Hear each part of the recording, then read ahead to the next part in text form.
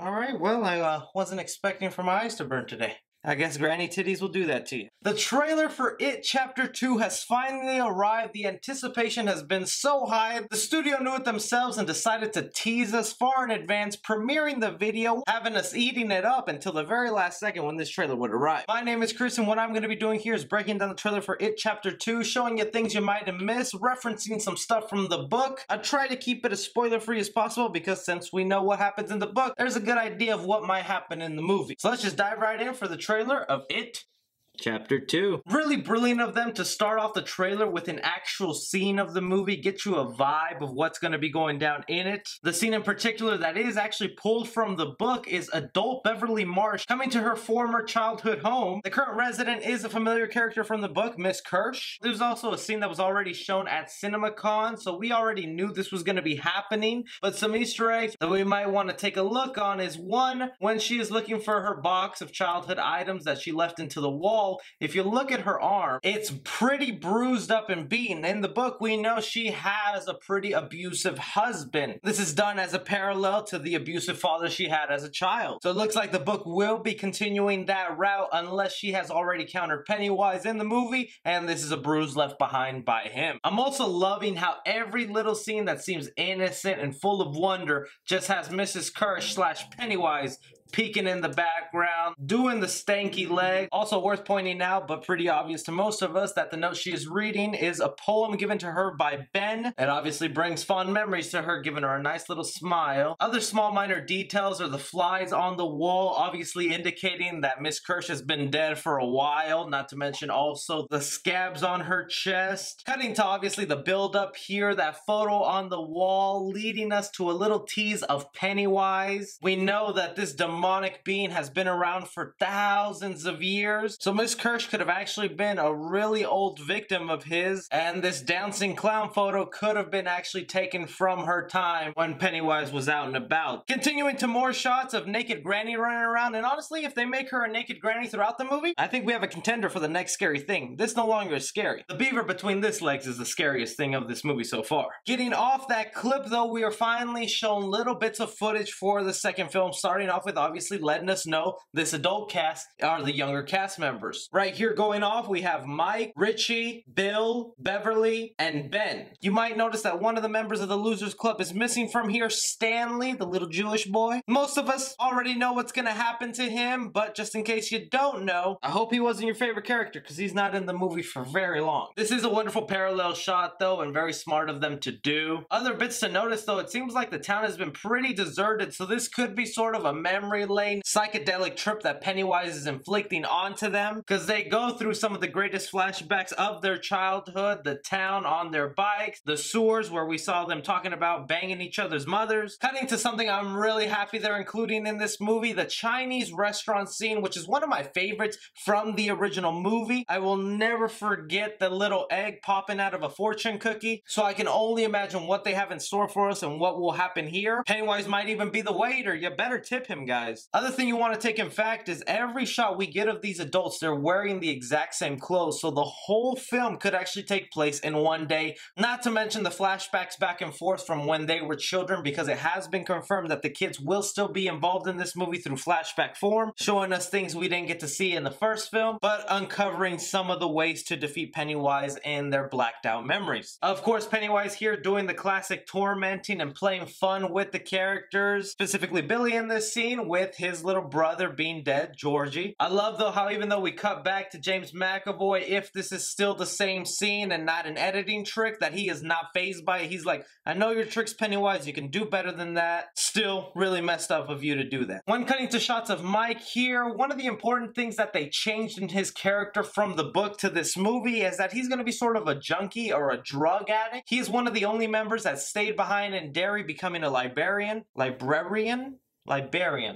like Bradbury, focusing his time on learning everything he can about Pennywise, the history behind it, methods to kill him, and in doing so, he experiments with drugs thinking that'll be the answer to understand this psychedelic demon. In the book, the kids did do drugs in a circle together to find out the origins of Pennywise, being that he's an alien from outer space coming to our planet thousands and thousands and thousands of years ago. So it's not that far-fetched of the characters to do something like this. From there, we get a sneak peek of what's going to be one of my favorite characters in this movie, Richie, played by Bill Hader. I absolutely love Bill Hader. And this, again, is another scene pulled out from the book where Richie encounters Pennywise on top of the Paul Bunyan statue. Now, in the book, Pennywise took over that statue and scared him with it. And this one, it looks like he's doing more of an up situation, trying to scare him that way. But something about this visual shot of Pennywise floating with the balloons, it gets me super excited to see this movie. And the sheer shock on Richie's face proves that even if this guy's funny, he's not laughing at this clown. Another shot here of Mike, which most likely is encountering Pennywise. He's got a pop balloon in his hand there. This could be the first time he's actually encountering Pennywise to let the gang know that he's back, making the phone call to every single one of them. A great shot of hundreds of little red balloons being let out near the carnival. Pennywise here popping out and scaring what looks like Mike. It is a similar haircut to that character. A gruesome transformation scene of Pennywise, most likely scaring one of the Losers Club at this moment. I wonder if we'll actually get to see a human version of Bill Skarsgård, the guy who plays Pennywise behind the makeup, but it's giving me chills just looking at this. Another tease of Beverly and Billy getting together here. Now, we know there is a love triangle going on with Beverly, Bill, and Ben. Curious to know if that'll still play a factor in this movie, but it looks like we know who gets the girl in the end. I still want a scene, though, of Pennywise kissing Ben like in the old movie. Kiss me, fat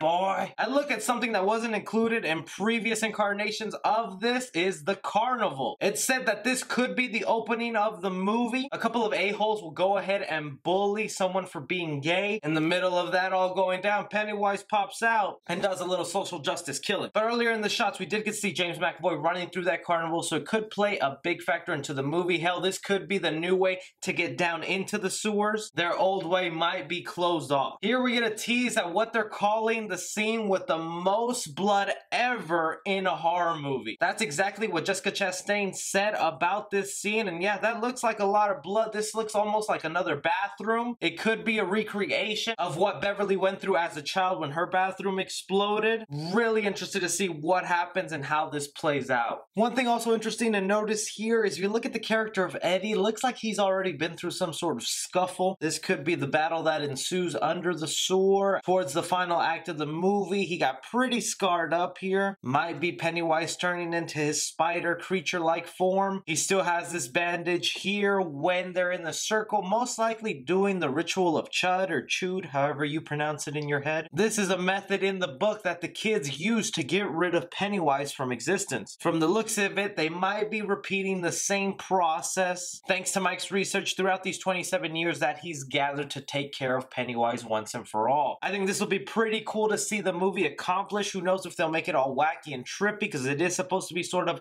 a drug-induced ride. And like I mentioned, Pennywise is known to take this sort of spider-like form. We got a little tease of that in the previous movie, so I have to assume they're going to give us the final form of that in this movie for them to take down. Also, a big nod that the movie does from the book is we get a hint right here of the Deadlights. Kind of hard to explain what it is, but just think of it as a light you just can't avoid. You get sucked into it, you just want to be with it. And it's something Pennywise uses to his advantage, like he did with this little girl. But in the movie, it'll be cool to know that this will be further explored, because in the first film it was kind of absent. If I'm correct, this is actually what he uses to get the bully on his side, to manipulate him to go after this Losers Club for him. But still really cool to see that this popped up in the actual trailer, teasing us with a final little shot of a girl encountering Pennywise. This is how Pennywise came back in the original movie. Whether they decide to do the same thing, or this could be a child from one of the members of the Losers Club who followed them to Derry. I don't think that is the case though, because most of their kids stayed behind in the hometowns that they settled in. But that creepy sounding music and Pennywise popping out to say hello with those crossed eyes is what really just got me super excited for this movie. The only character I was wanting to see but that they didn't show was the character of Henry Bowers. He has already been cast in the movie, and I know a lot of you are thinking, wait, he died, he fell down that well. No,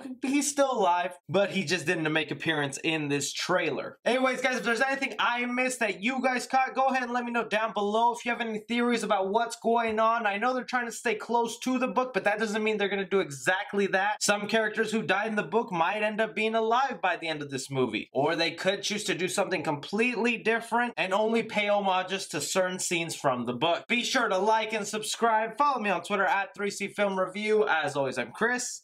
Take care.